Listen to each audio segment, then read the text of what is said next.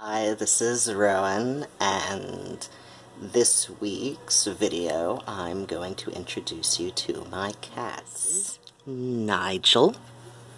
Nigel was, he was a kitten when he came to live with me. He was abandoned by his previous owner on my old street in Lansing in October of 2012. He was approximately 4 months old at the time, and he's been with me ever since. He's such a sweet boy. He's very shy with everybody but me, and interestingly, the young man I'm cohabitating with at the moment, he likes Isaac for some reason. Nigel is very playful, but he's not going to demonstrate that right now because he is not my trained monkey. Nigel also thinks he is my boyfriend. He's very creepy, and he likes to watch. Let's put it that way to keep this work safe, right? Right, Nigel, bud? He's very creepy, and he likes to watch. Yes, he does. But he's a sweet boy, and I love him. Yes. Don't you think you're my boyfriend? Okay. No play? No play? No? Am I being annoying? Am I? Just a little bit. Do you love me? Do you love me? Okay, not now. Phoebe, this is Phoebe. She is Heimer now. Phoebe was adopted about 2.5 years ago when she was about 2.5 years old. She is approximately the same age as Nigel, but they're not brother and sister because I adopted them at different times.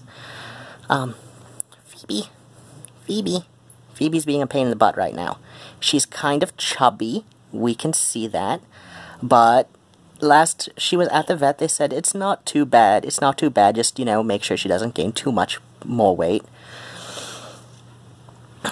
She is not quite as playful as the boys, and she's ignoring me right now, Phoebe.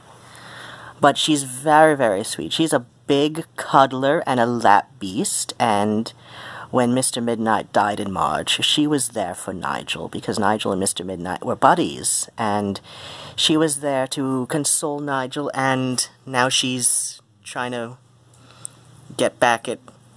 Oh, no, she's off. She's done with the interview today.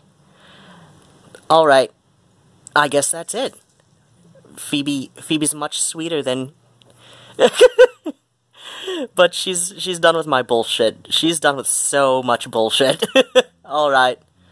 Maybe another time, Phoebe. This is Murnau. He is about 8 months old. He was adopted in October, and I love him very much. He is allergic to dust, and so he's a little sniffly right now because I haven't vacuumed very recently, but he's okay. He's very, very playful for a kitten. In fact, he spent most of the morning running around like an insane little monster like kittens do. As you see, he's got a peachy orange collar with a tag. He doesn't yet have his microchip, so when that happens, I'm going to get him a new tag. I adopted him from the same people from whom I adopted Phoebe, and I adopted him because back in March I had a cat named Mr. Midnight, and Mr. Midnight died from kidney failure, and he used to play with Nigel all the time, and Phoebe indulged Nigel for a while because she's not quite as playful, but after about 6 months she had enough of Nigel's bullshit, and I decided, let's go with an older kitten and somebody who could keep up with Nigel, and it's been working out lovely so far. Oh, are we gonna sneeze? No, not right now. Okay. He's pointed away from the flesh, but you see he's got these tufty little ears and a big fluffy tail, and the rest of his furs is so long and smooth and shiny and silky, and he's very, very beautiful kitten, and he's gonna be so pretty when he's all grown up. Do you want to see your pretty face? Yes, we do. Oh, yes, we do. We love you now. And so, those were my cats. Nigel, I named him because that's what stuck. That's what stuck. He went through a couple names before Nigel stuck, but, including Squeaker. He was Squeaker for a little while, but Nigel's the name that stuck. Phoebe was named by the people I adopted her from, and Murnau was originally named Dazzle by the same adoptive people, so if you're one of my friends on Facebook, you know, there's a couple very old pictures of him, but he never responded to Dazzle. But when I was playing Nosferatu, the original 1922 silent vampire film, he did seem responsive to the name Murnau after the director, so Murnau is the name that stuck, and that seems to be the name that's sticking. So, yeah, the boys were just, that's what stuck, and I guess Phoebe, her name just kind of stuck. There she is again, maybe? Oh, beautiful Phoebe. Beautiful Phoebe. She is a cuddle monster, but she's a little, when she's done with your bullshit, she is done.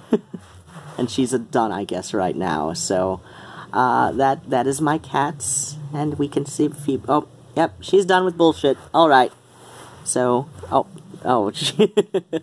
she's letting me pet her right now. No, she does not want me pointing the camera at her. But I've got very sweet cats, and I love them. And if you, you know, I don't care too much if you just don't like cats. I mean, you don't have to love cats, but if you don't like animals at all, and especially if you're mistrusting of cats, well, I guess more especially if you don't like any animals at all. But I don't know. I'm suspicious of you if you don't like cats. You don't at least like cats. You know, cats are great. And contrary to common belief, they love us very much. So, you know, my cats are there for me when other people aren't, so I love them. And yes, they're all black, and I have a couple friends who have a hard time telling Nigel and Phoebe apart, but they look very different. Nigel's got a very broader face, and Phoebe's got a very, you know, like very smaller, pinchier nose.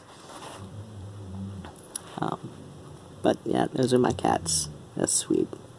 Right, we've finally got some Phoebe. Look at little Phoebe. Oh, she's so pretty. She's so pretty. Yes, she is. And she's on my lap, doing what she's best known for. Yes, we love Miss Phoebe. We love her so much. Oh, yes, we do. Oh, I love you. I love you. Wait, there we go. There we go. Oh, kissy, kissy. Kissy slurp. Are we gonna do it again? Oh. No? Okay. Alright. Alright.